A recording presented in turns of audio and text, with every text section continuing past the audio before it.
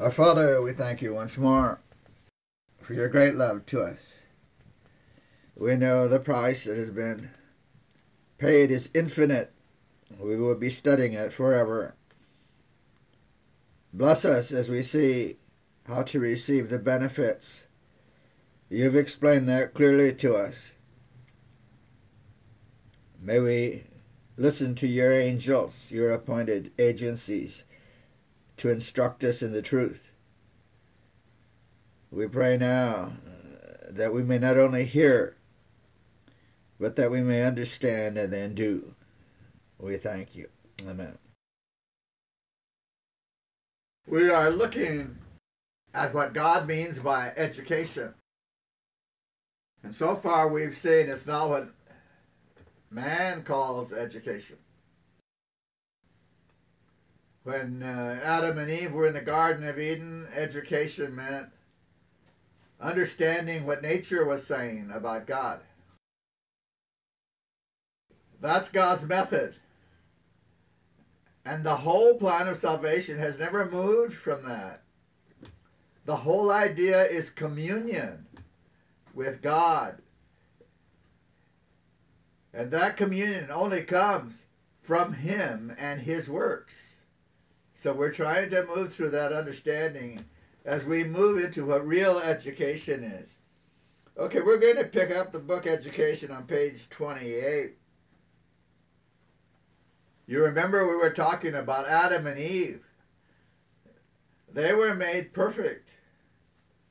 They looked like God. They looked like Jesus. They had a character like God. They were sinless. But then something happened.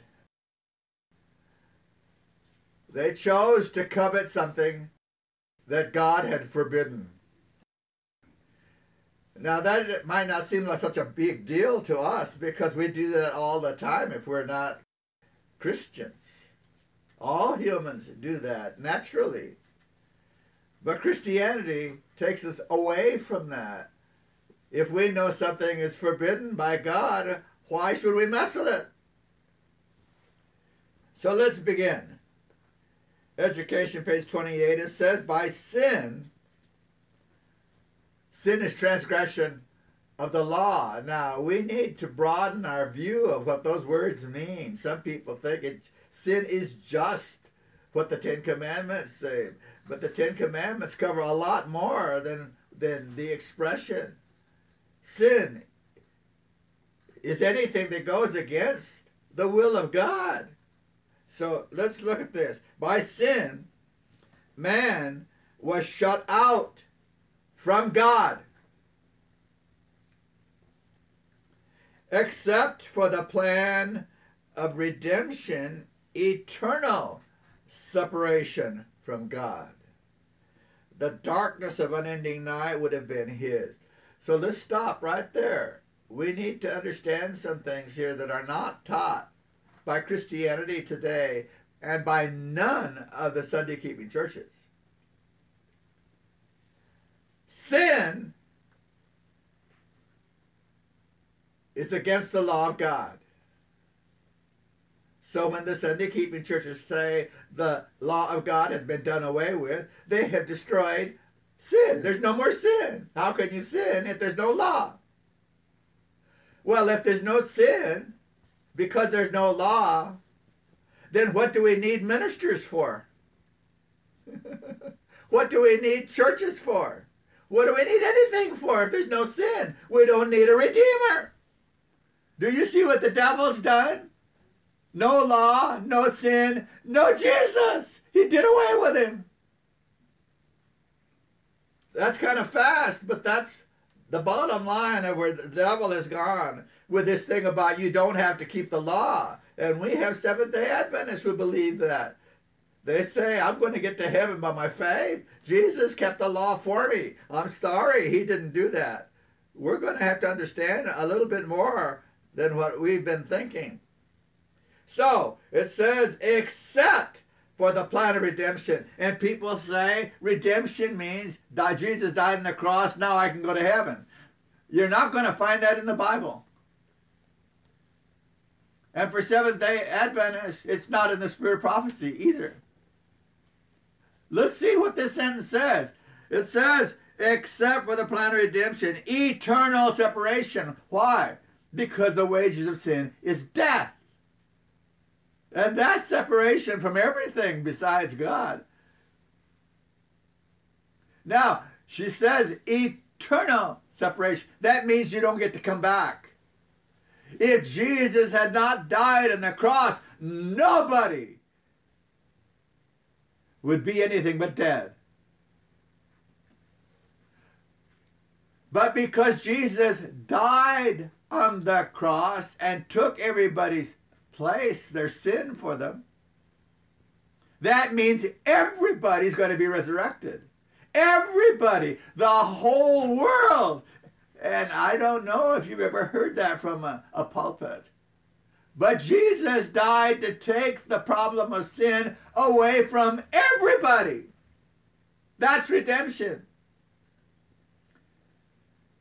Now we know not everybody's going to stay alive. That's why there's a second death. But we're not getting into that side of it right now. This one sentence just covers a lot of things.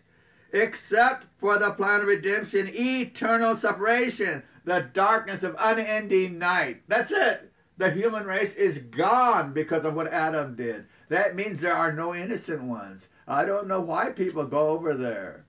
They're leaving out a whole lot of gospel. All right. It says, through the Savior's sacrifice, communion with God is again made possible. Now, that's the issue. Communion. Adam lost it, and Jesus has made a way for us to regain it. Communion with God. And that doesn't mean when Jesus comes back. It means right now, in this life, right now.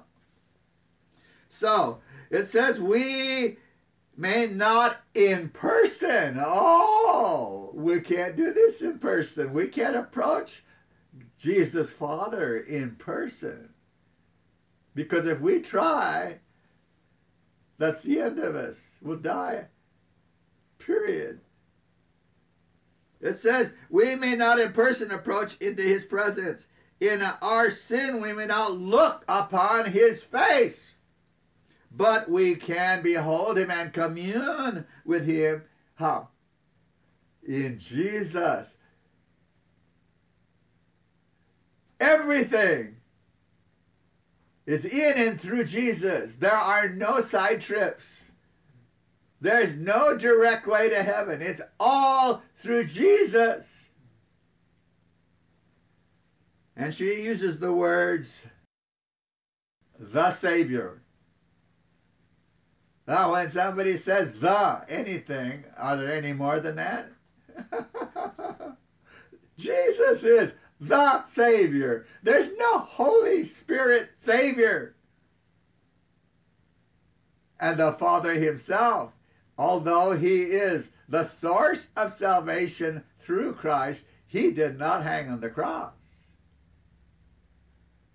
Jesus is the Savior, the one who did it, the one that bled, the one that died, the one that was resurrected. Okay, so it says Jesus, the light of the knowledge of the glory of God is revealed in the face of Jesus Christ. So we don't know anything about God without Jesus. We know nothing about God without Jesus. Then I'm talking about God the Father here. So it says the Word became flesh. The Word. Can we explain to somebody about the Word? It's very quick. It's John 1, verse 1. In the beginning was the Word. In the beginning of what? Well, it's talking about the creation of the earth. That's the beginning we're talking about. In the beginning was the Word, and the Word was with God, so there are two of them. And the Word himself was a God. He's divine. The word is theon in the Greek. The Word was divine. And in verse 14 says, that Word, that God that was with his Father God, became flesh. So Jesus became a man. The Son of God became a man. But he didn't have two bodies. What kind of a body did he have? Only a human body. Because he no longer had his God body. And we say, well, what happened to it? Well, who knows what happened to it? He gave it up when he became a man. And so the only way he can live now is as a man, even though he's still, in personality and in character, the Son of God. Now, we're not going to move through that, but Ellen White is assuming we understand all these things that she's writing. It's a bad assumption, I think. It says the life of the Son of God in that man, she says the life and the death of Christ. Well, wait a minute.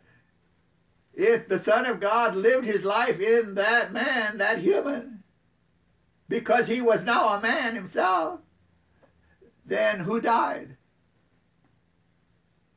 The Son of God as a human. You can't separate them. The Son of God, the divine being, and the human, the Son of Man, Jesus Christ on earth, are one person. There are not two people. Okay? It says that's the price of our redemption. What is our redemption? It's to not be dead anymore. It's not going to heaven forever. That is not what she means by redemption here. She just told us that redemption is from being dead eternally. If we're resurrected, he saved us from being dead eternally. But he also saved Hitler from it, and Stalin, and everybody else. All right, so let's look at this carefully here. She says this is not only a promise, his death, a promise and a pledge of life, not only the means of opening again to us the treasures of wisdom, they are broader, higher revelation of his character than even the holy ones in Eden knew. So we get to understand more about Jesus than they did when they were sinless. Now listen carefully. While Christ opens heaven to man, she didn't say, while Christ gives them eternal life. She did not say that. She said, while Christ opens. Oh, there's an open door. What do you do with an open door? You go through it.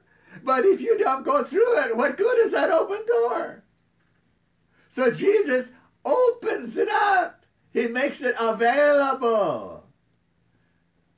But nowhere in the Bible or the Spirit prophecy does it say he paid the price and your ticket is sure. You belong in heaven now forever, eternal life, because Jesus died. The Bible does not teach that.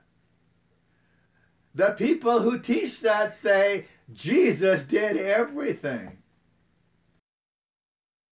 But they leave off a couple of words. He did everything in terms of merit.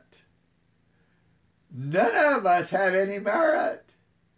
Jesus has the only merit, but because he has the only merit, does it mean he does everything? He does everything in terms of merit. I want to ask you, I asked this question of one of our big preachers. He's not dead, but I still won't say his name. We were talking one day. And he's told me that Jesus has done everything. I have my ticket to heaven. He did everything. And I looked at him. I said, really? He did everything? You don't have to live your life anymore? And he looked at me. I said, I want to ask you a question. Who ate breakfast this morning? Did you do that or did Jesus do it?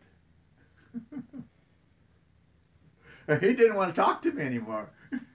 simple little question. Who had breakfast this morning? You or Jesus? If you stop eating, is Jesus going to eat for you?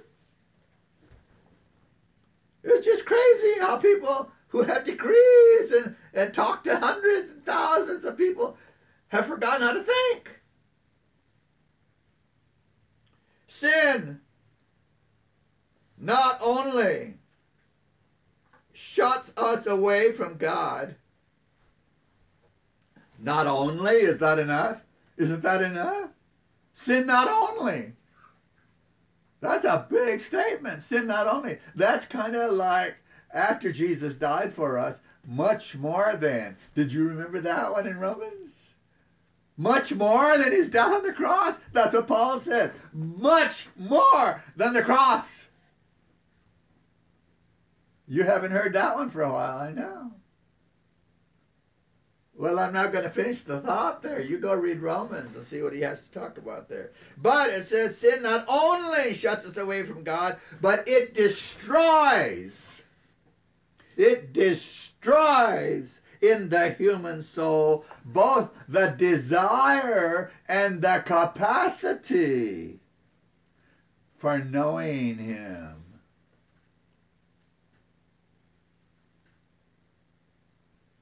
Now, do you remember a few weeks ago we said, quoting Paul, that where sin reigned, what did that mean? Sin reigned. Sin is in complete control. You can do nothing against it. You're a slave to sin in the natural man. There is absolutely no hope for a natural human being. And so she says here, sin not only destroys the human soul, but it wipes out a human being's capacity to even desire to be saved. Really, they have no capacity for knowing Jesus. Well, I hope you get what Ellen White's doing here. She's telling us something very important. All this work of evil, it is Christ's mission to undo the faculties of the soul, paralyzed. When Adam took us down, we all had a stroke with him, and we're laying in the bed, and there's nothing we can do. We can't even move our little finger. We have been wiped out. Sin has destroyed us as human beings. It says, that darkened mind, the perverted will, he has power to invigorate and to restore. He opens to us. See, there's that word again. He opens. He doesn't just hand it over. He opens it. It's a possibility. He opens to us, and now there's something we didn't have before. We can do something. He opens to us the riches of the universe, and by him the power to discern and to appropriate these treasures is imparted. So from Jesus, he now takes away that paralysis and gives us something so we can understand a little bit about what this is about, and we can have a desire given to us by seeing what he's putting in front of us. We understand some of it now. Christ is the light which lighteth every man that cometh into the world. So now she's saying something I don't think we've understood yet. Every human on this planet is born with the problem. They have no capacity to know Jesus. And now she says, but he is the light. And where does he put that light? Into every man. Every human gets something from Jesus. That's before the Christians. We have been told some bad stories. But every human has to have that horrible thing that's happened to him pulled away. And this is spirit prophecy. There are people that say, oh, you're talking about original sin. I don't want to get into that mess. People who talk about original sin don't have any idea what they're talking about. We're talking about the facts of the gospel. Every human is born with a problem. It's called darkness. It's called perversion. It's called separated from God. And Jesus died to take the death away from us that we deserve and open a door for us. Yes. And part of that open door is he gives us some light, his light, so that we all have capacity restored to us to begin hearing him. Now, she's not dealing with these things theologically. She's just saying facts. And we have been so far away from the gospel of Christ, we don't recognize what she's saying. As through Christ every human being has life, so also through him every soul receives some ray of divine light. There it is. She just said it. If we didn't get that from Jesus, nobody could be saved, because we have no capacity to know him naturally. Well, I almost got into a personal story here about how I received that light consciously when I was a rank sinner, denying God all the time. But maybe we'll save that. Nothing strange about it. It's just that I recognized it. And it made me have a little capacity to ask some questions and to wonder, can this be true? Yeah. So let's keep staying with what she's doing here. Not only intellectual, but spiritual power, a perception of right, a desire for goodness exists in every heart. Have you ever been told that? That's right. The rank heathen walking up and down the streets here say, oh, those poor lost people. Yes, they're lost, but they are not lost eternally yet, because Jesus has put something in them that if they pay attention to the drawing of the angels to Jesus, they can understand it, and they can begin weighing it. She said in every heart. And then she says, but. Oh, here we go. That word but just really destroys things, doesn't it? But against these principles, there is struggling and antagonistic power. The result of eating of the tree of the knowledge of good and evil is manifest in every man's experience. So every human, there are no innocent ones. Every human participates in Adam and Eve knowing what happens after you eat from that tree. You now know what evil is. You now know what sin is. There is in his nature. I'm going to say it out flat here because there are people out there saying things they don't really understand, and I hope someday they're going to start paying attention to the whole Bible and not just their little stories. This is a nature problem. It is not a choice problem. None of us chose to be born on this planet. And there is not a single person born on this planet who doesn't have the problem of death. Yes, John the Baptist died, didn't he? People like to throw out John the Baptist and say, well, he was different. He was born in the Holy Spirit. Well, that's true, but that didn't stop him from dying, did it? People just don't follow all the way through. They just want to know their little piece. Well, the gospel is not one little piece. The gospel is harmony of everything in the scriptures and everything in the spirit of prophecy.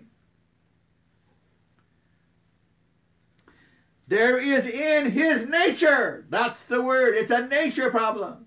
there is in his nature a bent to evil. And people say, oh, but he hasn't done evil yet. Hey, what do you think the bent is? The bent is not a neutral thing. How do you come up with a bent has nothing to do with evil? He wouldn't have the bent to evil if it wasn't his nature. It's a force. Paul calls it a reign. What is the force?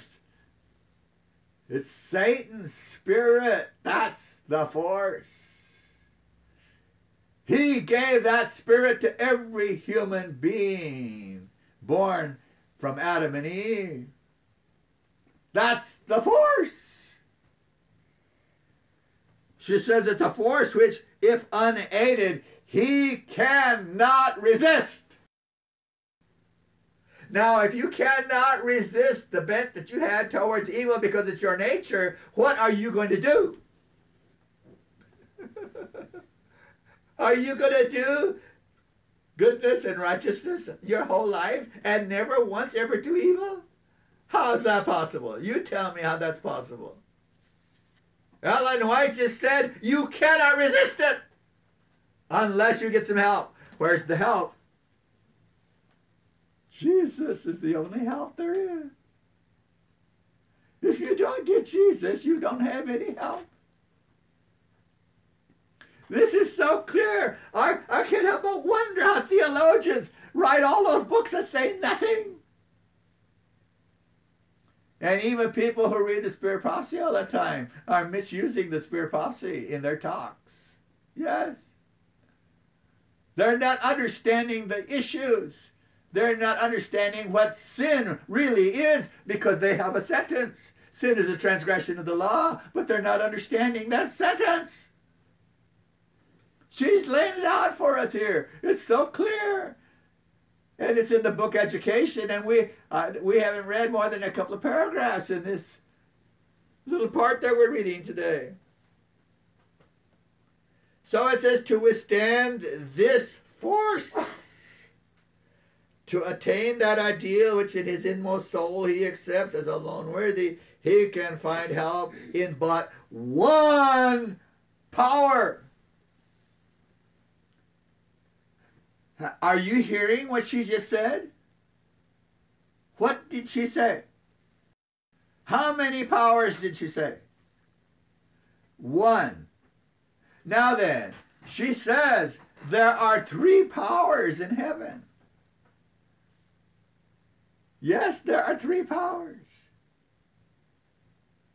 There is a heavenly trio, but she said there's only one. Oh, did you hear that? There's only one power that can do us any good. Come on, you tell me who that one power is. It's Jesus. That's the one power. There are not 3 powers that do this for us. The 3 powers are involved, but only Jesus can save us. The Father is power. Jesus is power. And the heavenly agencies that bring the Holy Spirit to us are the 3rd power, called in the Bible Holy Spirit. Now, I've never said it that way. There's a whole lot more that we're going to say about this before we're done, because there are people who want to argue. Very few, but they're out there. I have received 2 letters so far out of the hundreds of people who listen to these. I've had 2 people get so confused. They say, we don't want to worship the Holy Spirit. Angels. You see, they're willing to worship a being called the Holy Spirit, which doesn't exist, but they don't want to ever worship angels. Well, that's true. We don't worship angels. Let me get that straight. Nobody can worship angels and not be in trouble with God. because angels are creatures. I don't have the slightest inkling of how a person can get over to the idea that because Jesus said the angels are holy, that if we agree with him, we're worshiping angels. I don't get that one at all.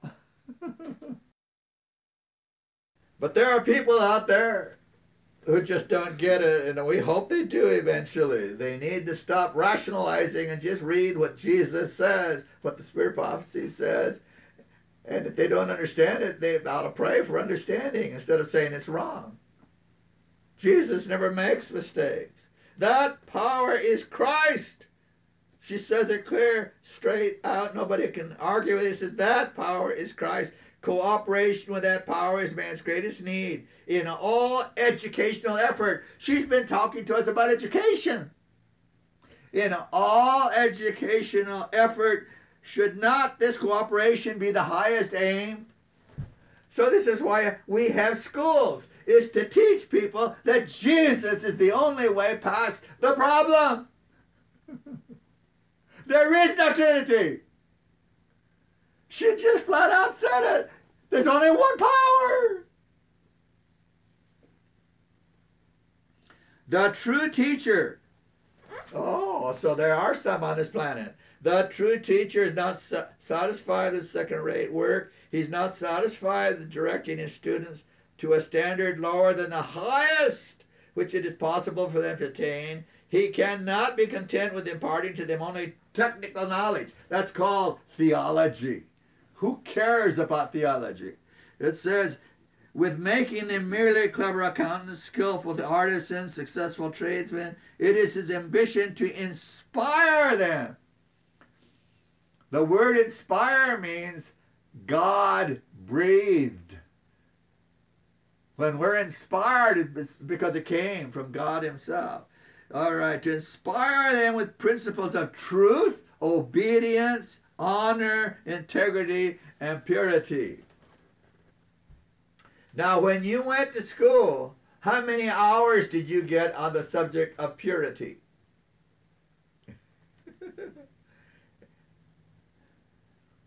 How about the word obedience? How many hours did you get on that one?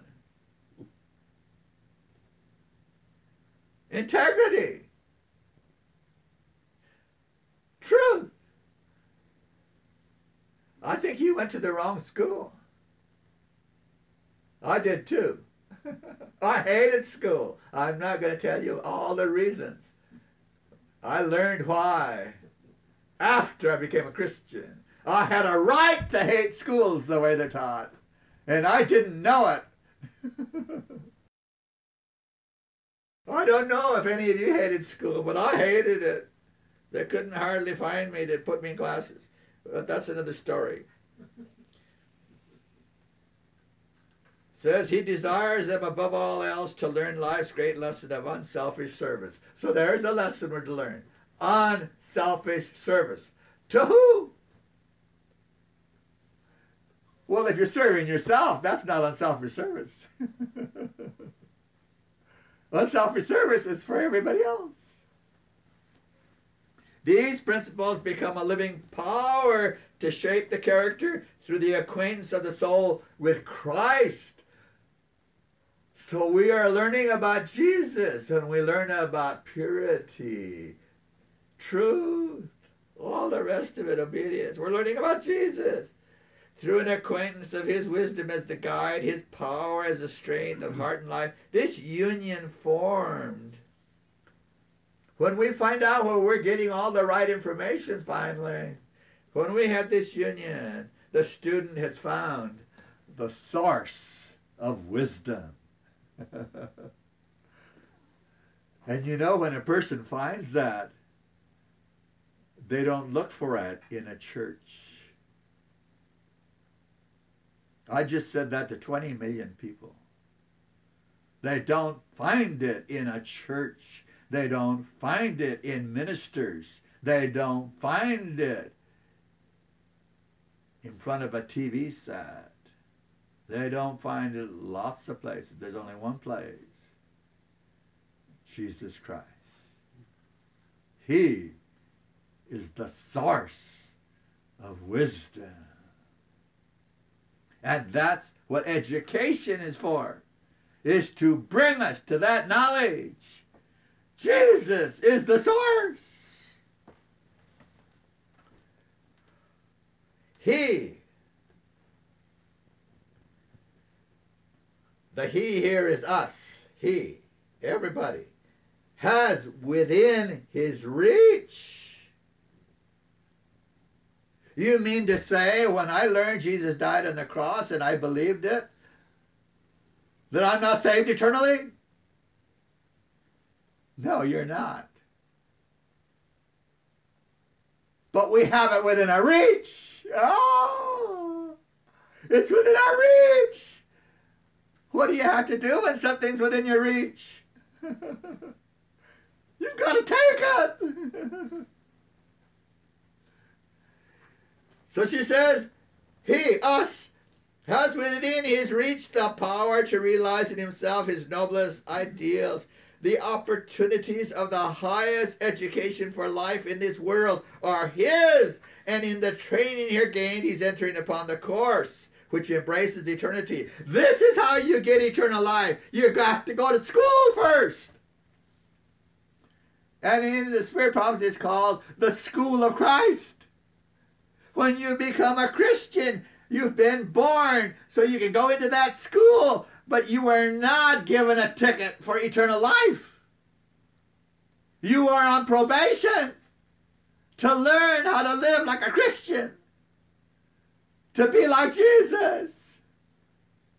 And when you get through that course, at the end of it, they're going to pull up your name. And they're going to look at your life history to see, how did they do? Did they learn it or not? Nobody gets to heaven because Jesus died on the cross and that's it. We've got to take the course. We have to go to school. We have to learn. We have to communicate with Jesus. We have to have him in our hearts. We've got to live like we say we believe. If we don't live like we say we believe, it's a fake.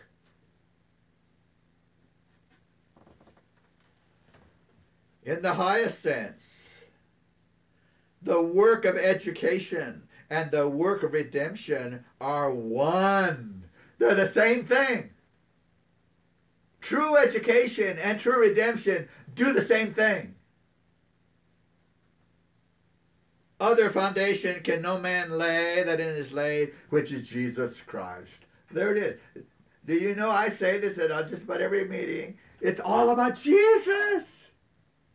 It's all Jesus. Now that doesn't say he did it all. I've never said that. I'm not going to say it. But salvation, redemption, education, everything, wisdom comes from Jesus. But who is it that is supposed to understand and get wise? Is it him? No, it's not him. He's already wise. I'm the one that has to get wise. I'm the one that has to get pure. I'm the one. Yes, me. I'm the one that eats breakfast.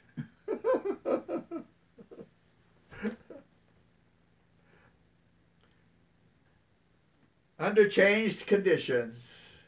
Now you see, this education we're talking about, Jesus did in Eden. But then after Adam's sin, now a change has come. So now what do? Under changed conditions, true education is still conformed to the Creator's plan. The plan of education did not change just because Adam sinned. It's the same plan. The Eden School. Adam and Eve received instruction through direct communion with God. Here's the change. We don't have direct communion with God, Jesus Father. That's gone. And I don't know how many of you have talked to Jesus in person. I haven't done that one. You know why you haven't done it in person? Because now we behold the light of the true knowledge of his glory in the face of Christ. And we've been talking about it for many weeks now. What is our direct face-to-face contact with heaven every day? The angels. We have angels with us all the time. And Ellen White and the Bible both, if we're paying attention, tell us that angel, our guardian angel, is in the stead of Christ. Jesus has told that angel how to educate us, how to protect us, how to guide us, and the angel does it all. That's the commission. Hebrews 1:14, they are ministering spirits. What kind of spirits? Holy spirits. Yes, don't hide from that. When this is all over, everywhere in the universe, throughout God's entire creation and existence, every single living being in his kingdom will have a Holy Spirit. That's the only kind of spirit that's going to be in his kingdom. Holy Spirit. And if you have a Holy Spirit, you are a Holy Spirit. There are no other alternatives. I'm sorry. You can't find something else to talk about. So we behold the light of the knowledge of his glory in the face of Christ. The great principles of education are unchanged. They stand fast forever and ever, for they are the principles of the character of God. God can't change his character, so he can't change the way he educates.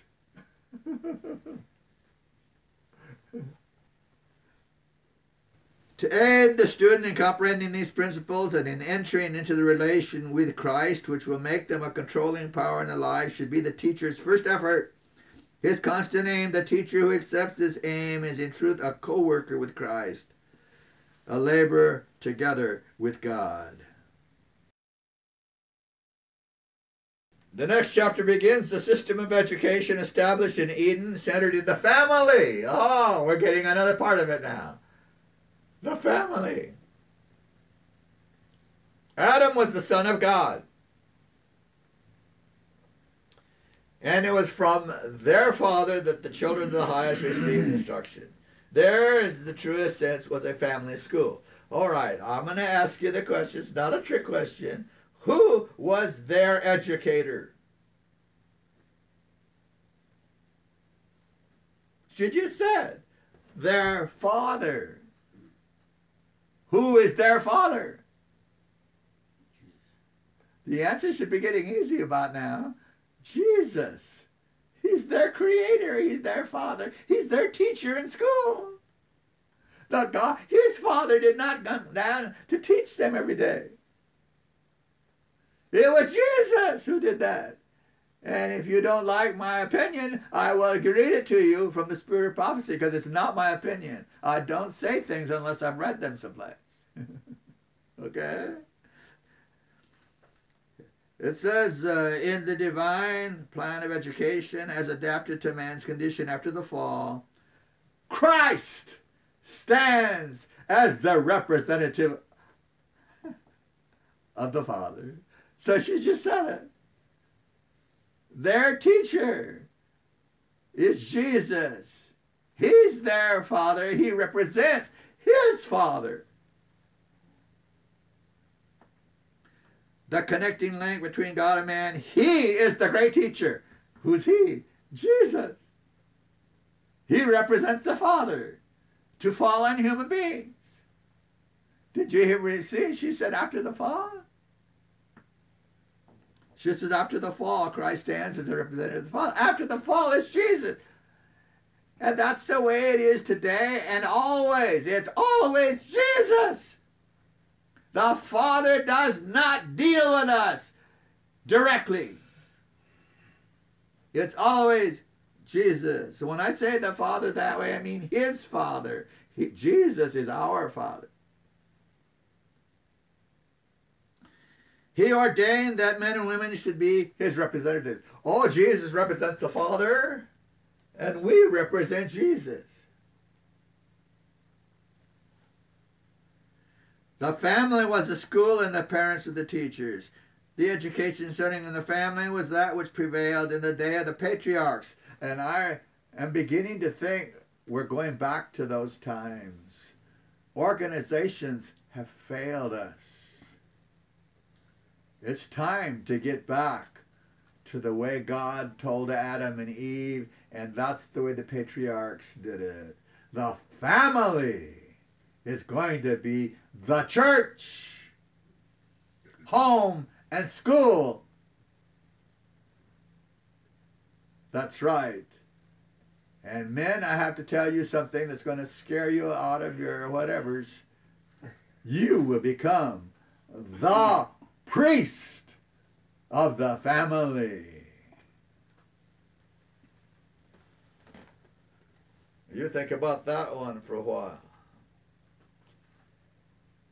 The people who were under his direction still pursued the plan of life that he had appointed in the beginning.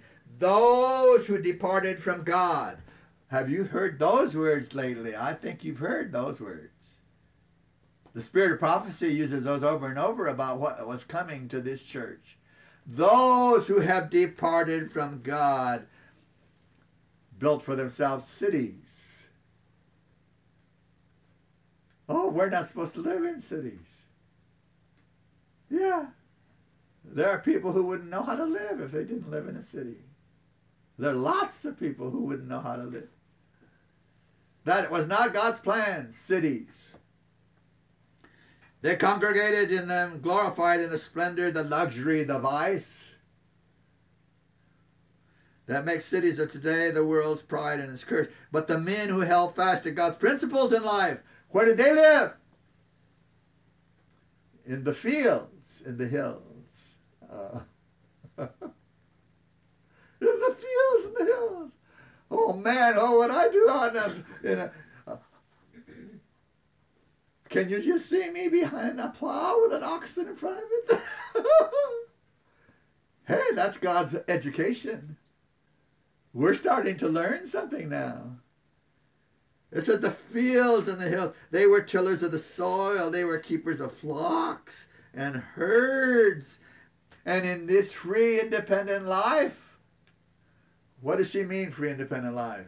You didn't sign a contract with somebody that if you made so many of these a day or so many an hour, they would pay you 50 cents an hour or whatever. That's not independent when you work for somebody and you better do what they say or you get fired. Yeah, that's not independent. She says independent. You have your own piece of ground. You have your own cow, your own ox, your own horses, your own sheep. And you work the ground and it feeds you. This is God's plan. Oh, how far away are we from God's plan? We think just because we go to church on the right day, we're in God's plan. I'm sorry, we're not. We have barely begun to learn what the real plan of salvation is. Just barely. We think because we discovered there's a Father and there's a Son, now we can go to heaven. Sorry, folks. There's just a whole lot more than knowing there's a Father and a Son. We're trying to get to it. They were tillers of the soil, keepers of flocks and herds. This free, independent life with its opportunities for labor and study and meditation. They learned of God and they taught their children the works, his works and ways. This was the method of education that God desired to establish in Israel. And we're going to get to Israel before we're done here. But what God did in Eden, even after sin, he wanted that to be established. And we're going to see how he did it in Israel. But when brought out of Egypt, there were among the Israelites few. That word crops up now. Few. That's spelled F-E-W, and it's blue all the way through my computer. Every time I see few, I see blue. Few. That means a tiny little bit of people. Few. But few, when they were prepared to be workers together with him. Are there still only few who work with Jesus to save souls? Are there still only few? Why? She's going to tell us. She's going to tell us right here.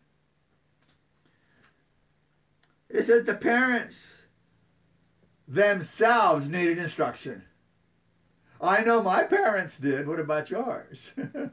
My parents didn't know anything about this. And I'm just barely starting to understand some of it myself with all this information God has given.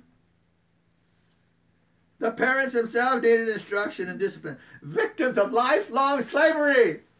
And we say, oh yeah, those poor Jews, 400 years of slavery. I want to ask you, how long have we been in slavery? Problem, isn't it? We were born slaves. There are people who say, no, you were born innocent. You didn't become a slave until years later when you chose to sin. I'm sorry. That's not true. We were all born slaves. She says they'd been in slavery for so long, lifelong. I think ours is lifelong too, until we meet Jesus. Lifelong slavery until Jesus. And then we become servants. Servants of what? Servants of righteousness. They were ignorant. Ooh, we better move that word they out of the way. I was ignorant of Jesus. I was ignorant of righteousness. I was ignorant of everything about God. They were ignorant, untrained, degraded. They had little knowledge of God, little faith in Him. They were confused by false teaching. Oh, has that happened? False teaching. False teaching from who? The heathen? What do we care what heathen think? False teaching from the church. Yeah, false teaching. And they were corrupted by their lifelong contact with heathenism. They're entertained by that little box that sits in their house that all the heathen have. Yeah. And I can tell you about a lot of other things the heathen do. God desired to lift them to a higher moral level, and to do this, to this end, He sought to give them a knowledge of Himself. Knowledge of God and Him who He sent. Then we're back to John 17:3. The whole plan of salvation is in that verse. All right, we're going to have to wrap up here. It says, in His dealings with the wanderers in the desert, in all their marchings to and fro, in their exposure to hunger, thirst, and weariness, in their peril from heathen foes, in the manifestation of His providence for their relief, God was seeking to strengthen their faith by revealing to them the power that was continually working for their good, and having taught them to trust in His love and power, it was His purpose to set before them in the precepts of the law. Did you ever wonder why it took Him so long to give them the law? The law. Adam knew the law. He didn't create the law, but He made it known to the Israelites at a certain point in their experience. He had to get them to trust Him first. And after they trusted Him, now He could tell them about the law. It says the standard of character. They could see now what His standard of character is. It's the law. The law is how they're to live, because it will make them like Him. The standard of character that through His grace He desired them to attain. So why did the Seventh-day Adventist Church teach us the law? They don't know why. They thought it was to get us to keep the seventh-day Sabbath. That's not the reason. It's so we could understand the character of Jesus and the character of His Father, so that we could understand they want us to be like them. If we keep the law, we will be like Jesus. All of this this is the book education. All these wonderful truths. And we don't see them when we're by ourselves that easily because we were brainwashed to believe in a different gospel than the gospel of Jesus Christ. We just have to really ask the angels to help us because we're not going to get this by ourselves. And we're not going to get it trusting men. It's not going to happen. It cost Jesus too much to let us just wander around by ourselves. He has ways of getting our attention. You know, when I was in the hospital a while back, I was there for 30 days and they didn't even close me up. I was all open. They were waiting for me to heal from the inside out. So for 30 days I was laying there and I couldn't move. Where could I go? My insides would come out. I was laying in that bed. And the thought really hit me as a practical reality. You know, I've got nothing to do but look up. And that was an absolute reality. And I realized, you know, maybe we all need to look up.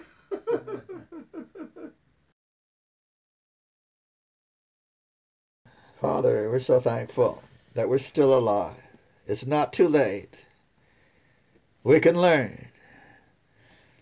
But we must learn your way. You're revealing to us your method.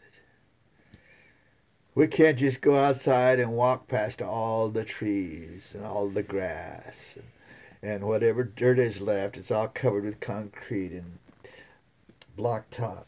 In the cities, where's the nature? But you have left nature for us to look at, to study, to understand. There are animals. There are insects. There's stars. There's the sun. There's the moon. There's enough. Help us, Lord, to understand. We're supposed to open our eyes. We're supposed to see, and we're supposed to think with our brain. Bless us as we begin listening to your holy angels who have a commission to teach us your truth. May we hear your voice through them. And may we know we're only a second away from heaven at any time because they have direct access to you. We thank you that we're learning. Amen.